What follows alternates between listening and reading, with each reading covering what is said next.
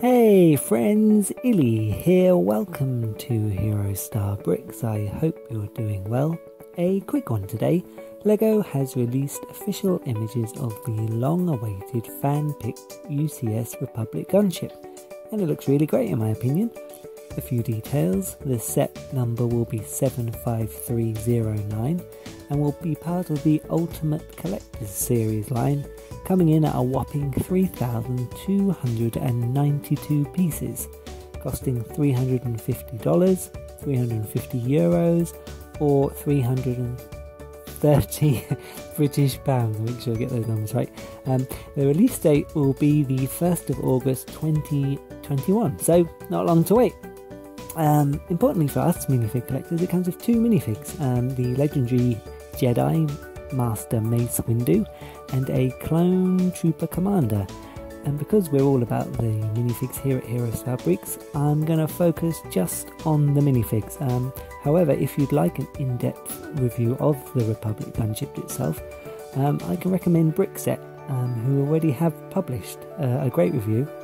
And it's also where I got the images for the minifigs from. So, you know, thank you to Brickset. I'm sure you all know about Brickset and you go on it every day. So yeah, let's take a look at the two minifigs.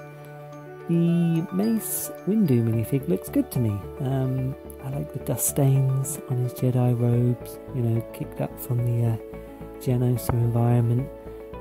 The belt printing looks authentic, has some nice gold and silver metallic details. That all looks good. I also like the pale undergarments on the torso and its continuation onto the legs. Leg printing looks great also.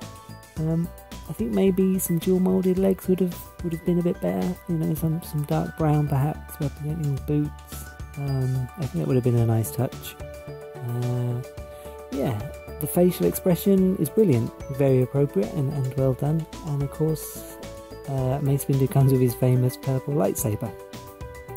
The Clone Trooper Commander, yeah, the iconic flame yellow and orange markings on the Clone Trooper Commander look great, far richer and more intense compared to the previous Clone Trooper Commander we had.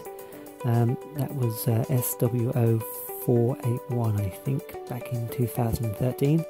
And we also get brilliant leg printing, which also we didn't get on the last one. So that's a good additional improvement. Yeah, it looks really good. I was just thinking maybe that Clone Trooper helmet could be improved upon. You know, maybe it's time for a new mold, perhaps. What do you think? But overall, yeah, it's a good minifig. I like it. I'd love to hear your thoughts. Will you buy the set as a minifig collector? Will you try to source the minifigs and not the set? Let me know in the comments below. I'd love to hear your views. For me personally, I like the minifigs, but they're clearly not the draw here. The Republic Gunship is the draw. If I can pick up the minifigs for a reasonable price, then I would love to add them to my collection. But I must admit they're not a must-have for me, and you know, nor are they at the top of my wish list.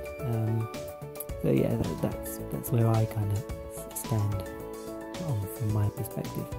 As always, you know, I'd love to hear your views. Let me know in the comments below if you want to. And thank you very much for hanging out with me today. Thank you for all your support. I truly do appreciate it.